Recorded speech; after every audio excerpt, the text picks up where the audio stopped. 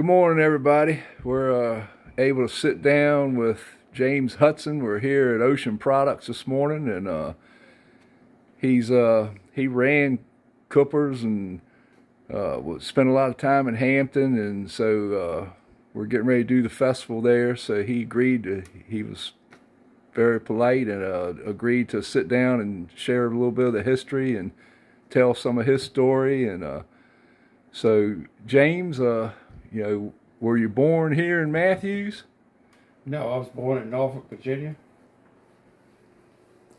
And so, how old were you when you think were you connected to the seafood industry at that time, or?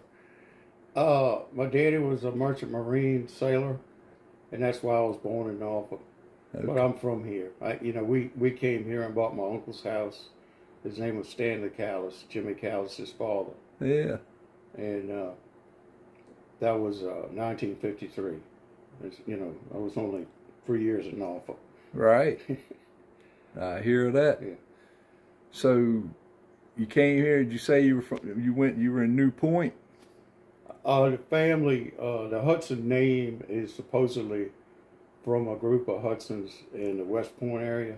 And supposedly they got tired of farming and they all moved to New Point to pound that. I hear that. Yeah. Well, that's good. Yeah. So, you said your dad pretty much started the business, Ocean Products and everything, right? Yes, he was a rope salesman, but before that he worked for Paxton. Okay. Paxton Distributorship. That's where he cut his teeth. Right. And he ended up landing a nice sales job for Sampson Cordage Works. It's a big manufacturer of ropes, high-tech ropes now, worldwide. And they're for Boston. I hear that. He'd easily put 50, 100,000 miles on a car. He burned cars up every 2 years, driving to Louisiana. Wow. And so he was still working for Sampson, and he started this. Oh. Him and my mother started it, which was a pretty risky move, but it worked out really well. Yeah, well, those who take the chances are the ones that pays off in the end. So yeah. He worked hard. Yeah, he had a high school education, but it was only 11 grades then. Yeah, they didn't have 12 grades. Right. Well, times were different then. Yeah. But so y'all acquired Coopers in 1980, I think you said. Yeah, March of 1980. And so, do you know any of the history before you all? Can you share any of that, or I mean, like who you all bought it from, and you mean Coopers? Coopers, we bought it from the Cooper family. There were two brothers that came from Chicago back in World War II. When everybody was going to Europe to fight the war. Right. And they ended up settling here. And one of the guys' name was Joe Tanum, and the other was Joe Greenberger. They married the Cooper sisters. Okay. And that's who ran it. Joe Greenberger ran it. Tanum ended up running Hampton Rubber. They owned Hampton Rubber too. So that's who we bought it from. I hear that. And so when y'all bought it, you went and lived in Hampton for a while and ran it, didn't you? Yeah, I went down Hampton, lived in an apartment. I lived over on Saunders Road for about 4 or 5 years maybe. And then I got people to run it and that lived in Hampton. Right. But it was good times. It was a fun time. I know when we were dredging crabs out of Hampton Creek, I mean, we'd come in there if we needed some oilskins or gloves or whatever. I mean, it was well supplied and well stocked and had whatever you needed. And it wasn't just us on Hampton Creek, but everybody in the whole area would come there. I think the first week I was there, some old guy came in and told me he had his first drink in that store because it was a ship supply where they took small boats and supplied ships in Hampton Roads. And he said it had a bar.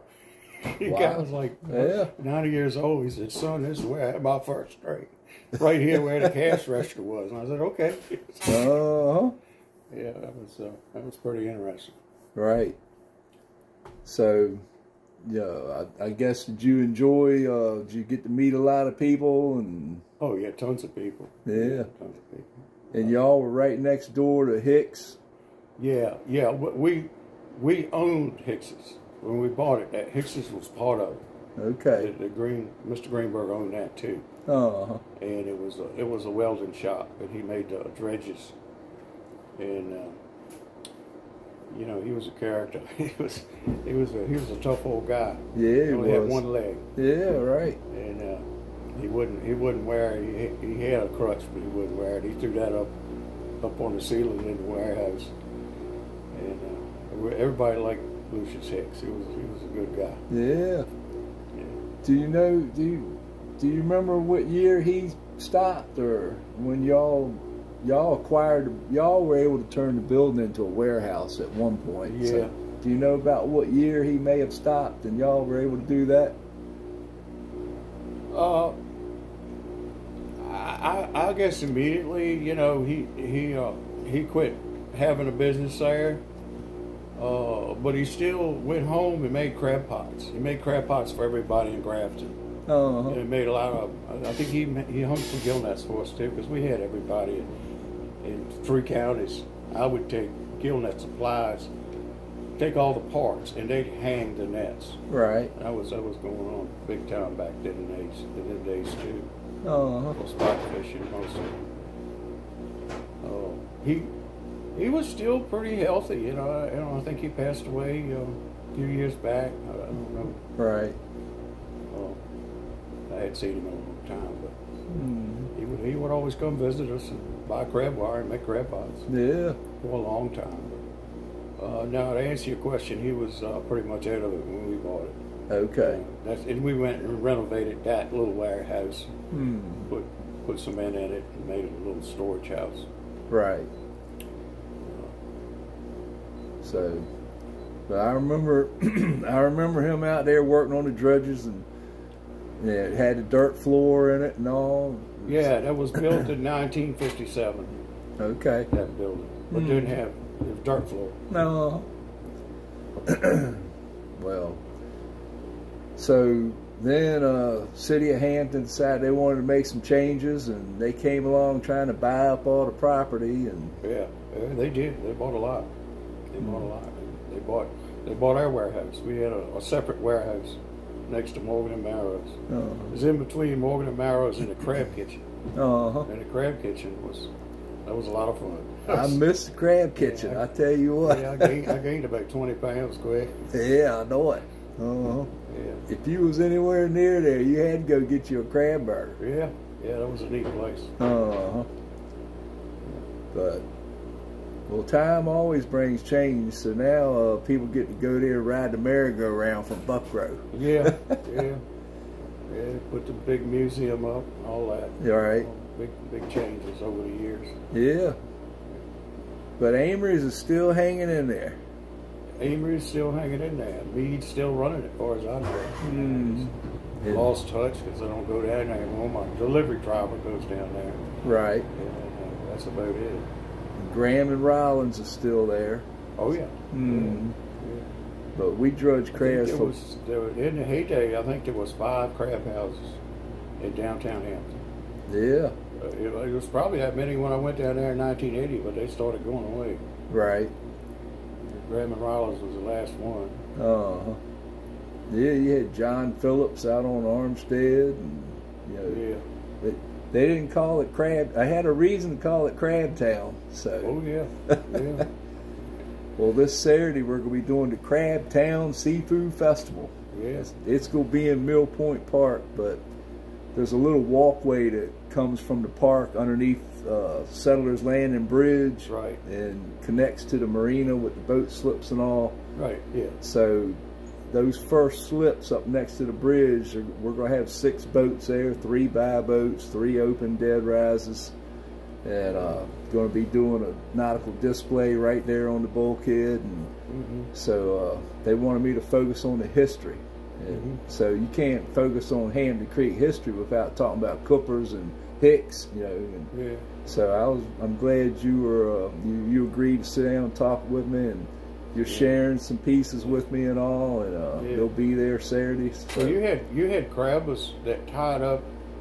And Amory had control, and still does, a lot of the docking there. Right. And then on the other side there on Graham and Rollins, all that was, you had migrants from Tangier. You had a whole group from Tangier that tied up there and lived on them boats. Yeah. You know. Right. And you know, we're in Cooper's all the time, you know. So I got to meet a lot of Tangier, but I ended up hiring one that ended up in Urbana. He's still working for me, Terry. All right. Yeah. And you got some Gwynn's Islanders hanging out around there, living on the boats too. Yeah, well, my mother was from Gwynn's Island. She was, her mother was a Gwynn's Island native. Well, I just got to interview Carol Melvin here recently. Yeah. So that was a good interview. But yeah. So I mean, some of that's still going on. Yeah, some of them are still hanging on. I guess most of them are all approaching 90, but right. You know, I'm 70. So it's. I hear that. Well, they were good times, and you know, I don't know. I'm sure we'll never see it like that again, but you know, so far the watermen are hanging in there, and you know, still making a living, still grinding every day, and But yeah, I started all this because I wanted to capture the history, because the wooden dead rise is starting to fade away, you know. So I want to capture all that while it still can. So then I figured if I started interviewing people, you know, and so I wish I'd been interviewing people the whole time. But yeah, I just kind of figured all that out here recently. So. Yeah, it's a lot of stuff that's being forgotten. Yeah. Probably the term dead rise, nobody wouldn't know what it means 50 years from now. Right. Yeah. Unless you do like you're doing it, you know, making a study of it. I went and saw Jeff Hogg yesterday and sat down with Eddie Furman and Nate, his son, and we were talking how they don't even identify the rocks out on the oyster rocks out on James River. That's not discussed anymore at all. That's not how they identify the areas they're working or anything. So all that's going to be lost. You know? So we're just trying to capture it, keep the memory alive, and so I mean, when you get it in your veins, you don't get it out. So. Well, I couldn't get it out, even though I'm not. I've been a waterman. I've had a waterman license, but it was just more like a hobby. Right. While I've been selling fishing supplies, but just from that experience, you know, I know everybody from Maryland to South Carolina. I mean, you know, right. We reach that far in our sales. You know, it's not unusual for us to sell into Maryland, Delaware, the Carolinas. Right. And you just get to know everybody, you know. Yeah. Well, I mean, to me, it's one big community. I was just in Wanchese last weekend going down interviewing some people, and, you know, so I try to cover all the different areas, and I've gotten to the point now where I've recruited somebody up in Maryland to start doing some things for me up there, because I can't be everywhere at once. But, So, but well, they all do it different. You know, you can go 2 counties away, and the methods are different. Yeah. You know, the way they want their pot pullers, or right. It doesn't matter. There's a lot of dispute about how to fish and what to use. And people think a crab pot's a crab pot, but people have their own ways of making them too. You know, and they're starting to change things and put opening doors on them and stuff. Yeah, like you don't have as much of the art of it. You know, now you've got a guy that he might not know how to catch crabs, but he makes the pots. Right. You know, where in the old days, everybody they hang their own nets, they made their own pots, and they all were real peculiar. Right. And fighting over, you know, that thing ain't gonna catch no crabs. You know, that funnel's too high. Right. You know, and that was everywhere. I mean, you'd be surprised how much different a crab pot is in Maryland than it is in Virginia. Sure. Yeah. The big differences. Yeah, I know. So, all right. Well, you know, I don't want to be here too long, hold you up. I know you're busy this morning, so. But I really... I'm busy getting ready to go on vacation. Well, that's a good visit. But, yeah, I really appreciate you talking with us. And, yeah, I appreciate you letting me borrow these pieces for the show this Saturday and everything. Yeah. And, you're welcome to take anything you want, Ira. Show them what you want. Well, I sure appreciate it. Yeah. And thank all y'all for watching. And like I say, we'll see where I end up next time. So, Okay. thank you.